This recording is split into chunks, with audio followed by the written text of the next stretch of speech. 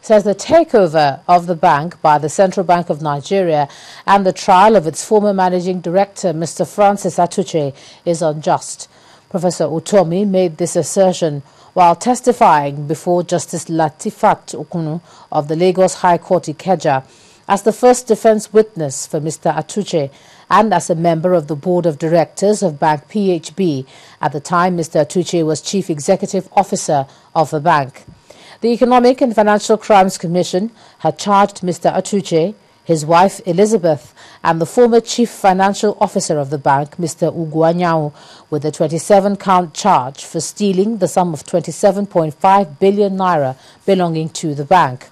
Professor Utomi maintained that he was personally convinced that Mr. Atuche was being prosecuted owing to the desperation of the CBN governor, Mr. Lamido Sanusi, to take over the bank.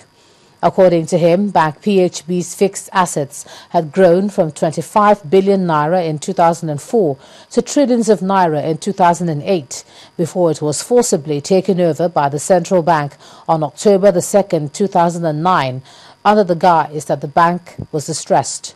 Professor Utomi said the board of the bank trusted Mr. Atuche's judgment in granting credits because the bank was growing very fast under his leadership. The matter has been adjourned to September the 16th for continuation of trial.